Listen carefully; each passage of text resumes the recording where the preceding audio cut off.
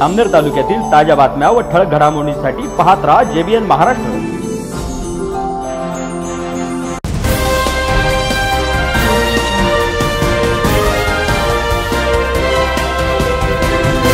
नमस्कार, मी मिनल चौधरी। पाहूया काही ठळक वृत्त।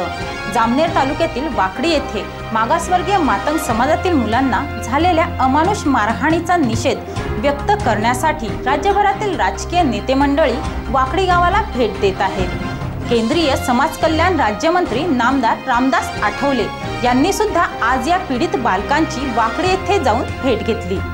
या घटनेचा त्यांनी निषेध व्यक्त करत त्यांच्या खात्याकडून या मुलांना 1 लाख रुपयांची मदत जाहीर केली आहे।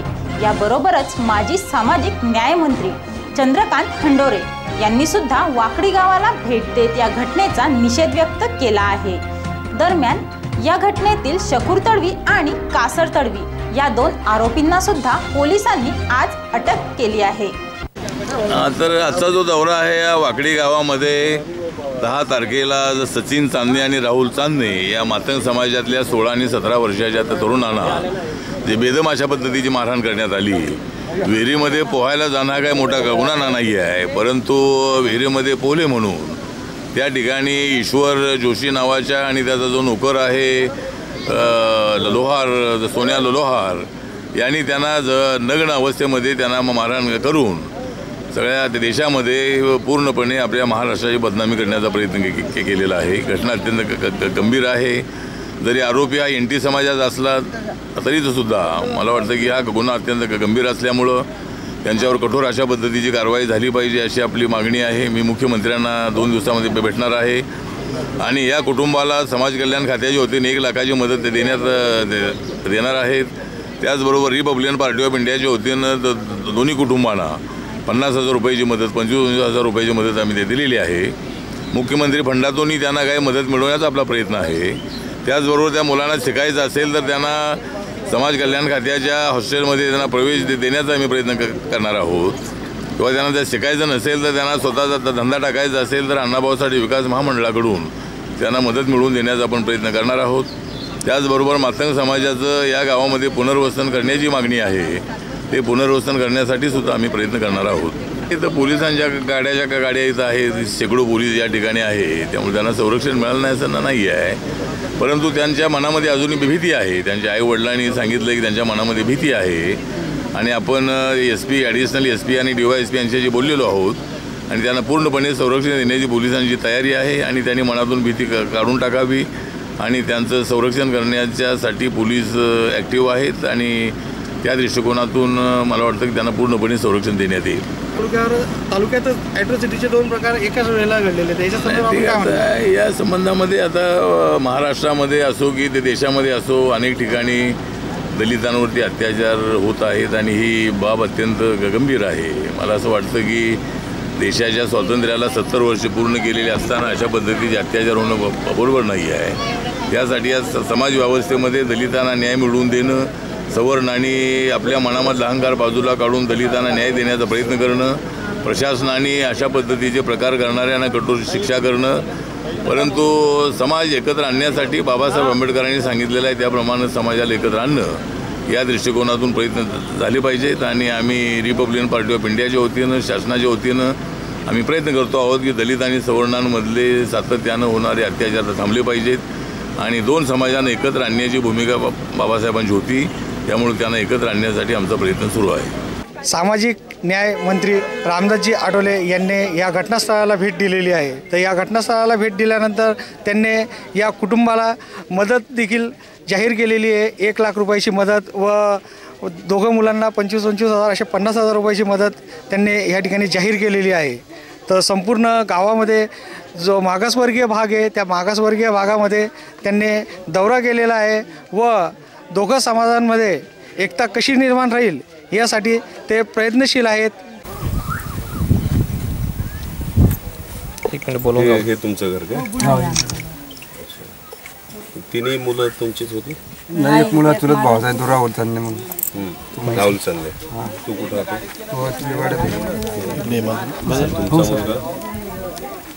आता मुलगा इकडे गेला, किती वर्षाचा आहे? 16 वर्ष। मजुरी आतमजुरी ही जागा कोणाची? फराड घेतला विकत. तो घेतला. घर जिथं बांधलंय ते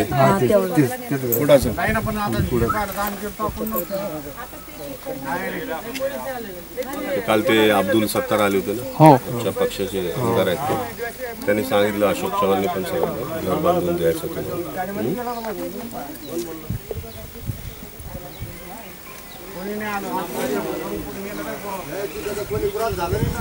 बरोबर पाठवा तुम्ही ना.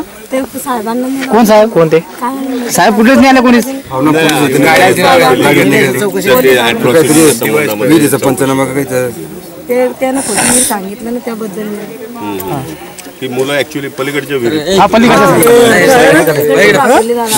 आणि ही विहीर एवढी खोल आहे तिथं पोरगा व्हायला गेला तरी सूरमार कायंबा फासणारी अशी घटना जामनेर तालुक्यातील वाकडी या गावामध्ये घडलेली आहे. तर या घडलेल्या घटनास्थळाला भेट देण्यासाठी माजी सामाजिक न्यायमंत्री चंद्रकांतजी हंडोरे या ठिकाणी आलेले आहेत. तर आपण त्यांच्याकडनं या घटनेसंदर्भात जिथे या ठिकाणी चौकशीला आलेले आहेत तर आपण त्याबद्दलची माहिती त्यांच्याकडनं जाणून घेऊया. या ठिकाणी जी घटना घडलेली आहे त्या ठिकाणी आता आम्ही पाहणी केली सगळ्या कार्यकर्त्यांनी. मी स्वतः 2 विहिरी आहेत या ठिकाणी, एक पलीकडे आणि एक या साईडला आहे. तर या विहिरीमध्ये मुलं पोहत होती असं त्यांनी सप्लिमेंटरी म्हणजे पंचनाम्यामध्ये नमूद केलेलं आहे. पोलिसांनी अगोदर त्या विहिरीचा पंचनामा केला.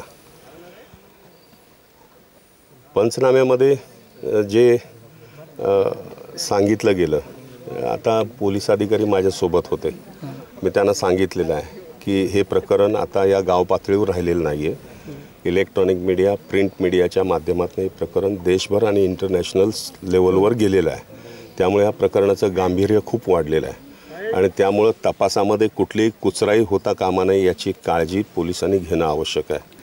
त्यांनी बोलताना सांगितलं की या ठिकाणी त्यांनी जे आरोपी आहेत त्यांच्यावर त्यांनी IPCची अनेक कलमं लावलेली आहेत, ॲट्रॉसिटी लावलेलं आहे, बाल गुन्हेगार म्हणजे लहान मुलांच्या संबंधामधलं जे प्रकरण होतं तर त्या संबंधात जो नवीन कायदा पास्को झालेला आहे तो त्याची कलमं लावलेली आहेत. आणि त्याचबरोबर मारहाण करताना ज्या व्हिडिओ सगळ्या व्हायरल झालेल्या आहेत त्या संबंधातसुद्धा नवीन कायदा झालेला आहे, त्या कायद्याचे अनेक कलमं त्यांनी लावलेली आहेत.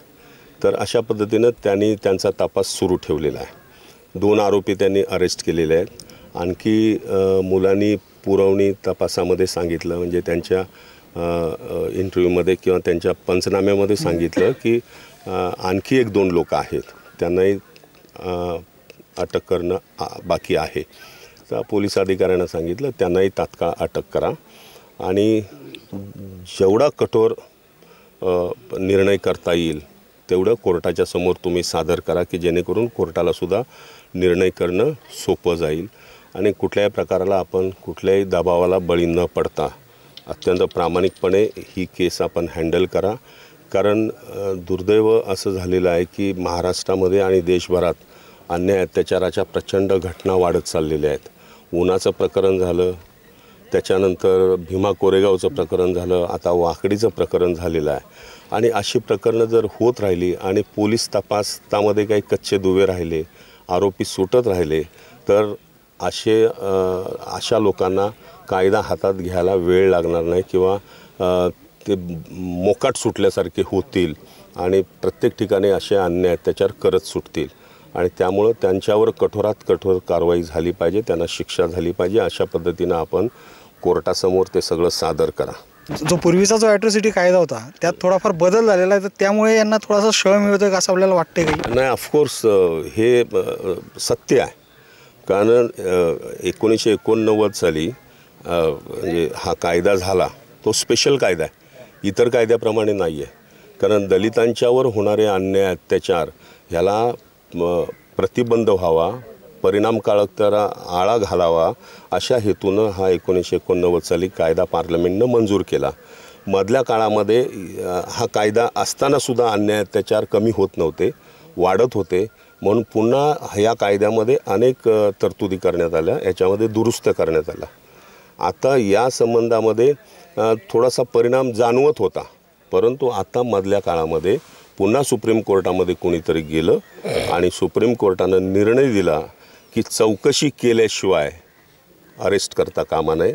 सरकारी नोकरदार असेल त्याची वरिष्ठांच्या मार्फत चौकशी केल्याशिवाय याची अंमलबजावणी करू नये किंवा तपास म्हणजे अरेस्ट करू नये. तर यामुळं काय झालं आहे, ह्यांना जे जातीयवाद करणारे, जे अन्याय करणारे लोक आहेत यांना रान मोकळं मिळालेलं आहे, त्यांना लायसन्स दिल्यासारखं झालं आहे. तर या संबंधामध्ये महाराष्ट्र शासनाच्या वतीने अटॉर्नी जनरलने सुप्रीम कोर्टामध्ये आपली बाजू मांडण्याचा प्रयत्न सुरू केलेला आहे की जो ॲट्रॉसिटी ॲक्ट आहे तो जशाचा तसा राहावा असा सुप्रीम कोर्टानं फेरनिर्णय द्यावा अशा पद्धतीनं महाराष्ट्र शासनाची मागणी आहे. परंतु यामध्ये कुठंतरी पाणी मुरतं आहे असं आम्हाला दिसतं आहे. कोर्टाचा आदर ठेवून आम्ही सांगेन की हा स्पेशल कायदा आहे आणि हा स्पेशल कायदा जोपर्यंत आपण त्याची परिणामकारकरित्या आपण राबवत नाही तोपर्यंत अशा जातीयवादी शक्तींना आळा बसणार नाही किंवा अमानुषपणे हे जे अमानवी कृत्य होत राहतं आहे त्याला आळा बसणार नाही. म्हणून सुप्रीम कोर्टानं सुद्धा या बाबतीमध्ये विचार करावा. जर सुप्रीम कोर्टाने या बाबतीत विचार नाही केला तर अशी प्रकरणं घडत राहतील, देशामध्ये अराजकता माजत राहील आणि देशामध्ये प्रचंड जातीयवाद, जातीय तणाव, धार्मिक तणाव जे निर्माण करण्याचं षडयंत्र काही लोकांनी रचलेलं आहे त्यांना रान मोकळं मिळेल. आणि म्हणून या बाबतीमध्ये सुद्धा सुप्रीम कोर्टानं अत्यंत सहानुभूतीपूर्वक विचार करून दलितांच्यावर होणारे अन्याय अत्याचार थांबवण्यासाठी प्रयत्न करणं आवश्यक आहे. आपण सामाजिक न्यायमंत्री राहून चुकलेले आहेत, तर ज्या वेळेला अशी काही घटना होते तर त्यांच्यासाठी आपण काही समाज कल्याणमधनं काही निधी दिला जातो का? ज्या दलितांच्यावर अशा पद्धतीनं अत्याचार झालेले आहेत, त्यांची घरं जाळलेली आहेत, शेतजमिनींचा विध्वंस झालेला आहे, मारहाण झालेली आहे, तर अशा लोकांना आपण या कायद्यानुसार त्यांना मोठ्या प्रमाणामध्ये मदत देतो. घर जाळलं असेल तर घर बांधून देतो, जमिनीचं नुकसान झालं असेल तर त्यांना जमिनीचा मोबदला देतो किंवा मग त्यांना शारीरिकदृष्ट्या काही जखमा झाल्या असतील तर त्यासाठी उपचारासाठी पैसे देतो. आणि प्लस त्याचं जे एकूण मानसिक आणि सर्व अर्थानं जे संतुलन ढळलेलं असतं या जातीयवादामुळं, तर त्याला कुठंतरी थोडंसं मदतीचा हात म्हणून किंवा त्याचं पुनर्वसन करण्यासाठी समाज कल्याण विभागाच्या मार्फत मोठ्या प्रमाणामध्ये मदत दिली जाते. मला वाटतं हे जे विक्टिम्स आहेत, अत्याचारग्रस्त मुलं आहेत, त्यांनासुद्धा या ठिकाणी मदत दिली जाईल. आमच्या पक्षाचे नेते अशोकरावजी चव्हाण यांनी सांगितलं की काँग्रेस पक्षाच्या वतीनं आम्ही त्यांना घर बांधून देणार आहोत, तर त्यांना घरसुद्धा बांधून देण्याचं काम होईल. काल या ठिकाणी अब्दुल सत्तार वगैरे आमचे सगळे पार्टीचे लोक आले होते. आज आमचे भीमशक्तीचे दिनकर ओनकर, वाकीकर, ॲडव्होकेट पगारे साहेब, सुधीर जंजाळे, त्याचबरोबर आमच्या जळगाव जिल्ह्याचे अध्यक्ष अप्पासाहेब सकपाळे, या जिल्ह्याचे नेते भाऊ सुरवाडे, राहुल आणि इतर अनेक कार्यकर्ते, आमचे मराठवाड्याचे अध्यक्ष पंडित नवगिरेजी, जिल्ह्याचे सर्व नेते भीमशक्तीचे या ठिकाणी आज या ठिकाणी व्हिजिट करायला आलेले आहेत.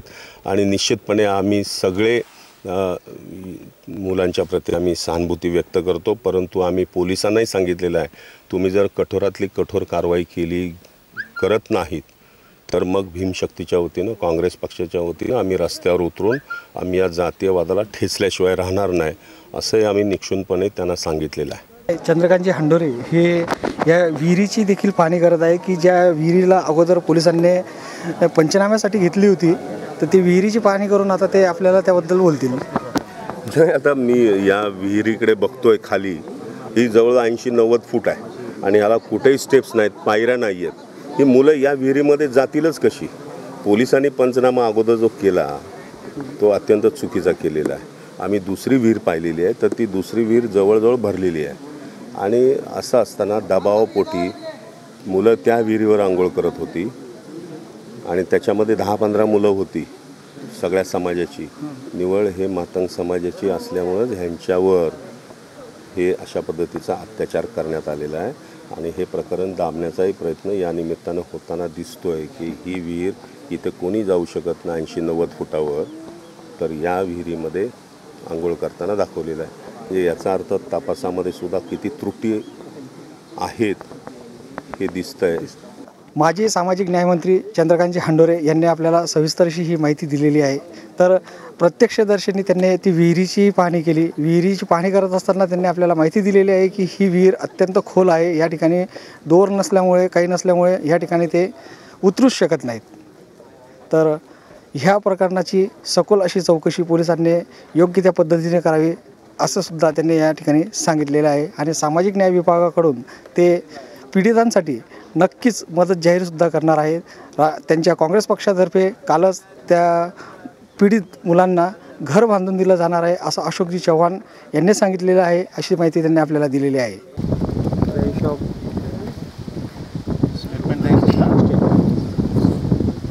पुरोगामी महाराष्ट्रामध्ये जी काळिंबा फासणारी जी गोष्ट घडलेली होती, तर पोलिसांनी त्या गोष्टीकडे अत्यंत गांभीर्याने लक्ष देत आतापर्यंत त्यांनी 2 आरोपी अगोदर अटक केलेले होते. त्या 2 आरोपींना MCR 14 दिवसाची मिळालेली आहे व पुढील अधिक तपासामध्ये अजून त्यांनी 2 आरोपींना अटक केलेली आहे. त्या संदर्भातली माहिती बहुर पोलीस स्टेशनचे सहाय्यक पोलीस निरीक्षक बोरशे हे आपल्याला देतील.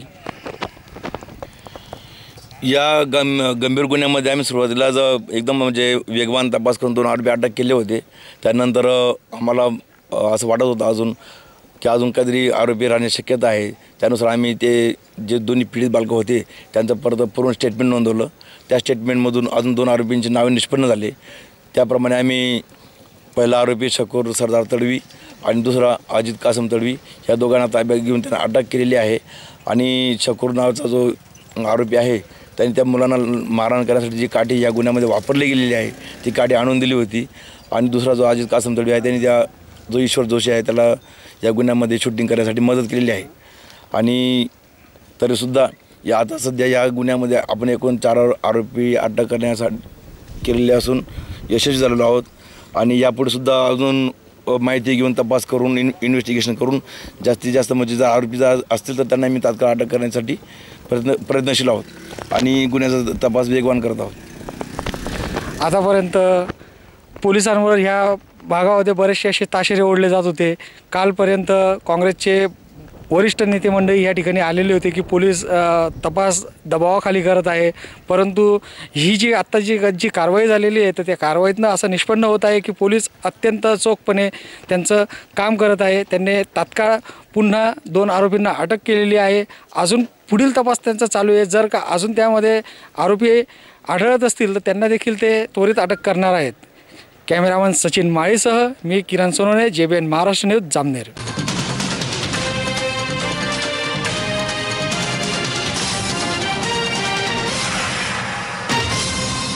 पुन्हा भेटू, तोपर्यंत पाहत रहा JBN महाराष्ट्र न्यूज. नमस्कार.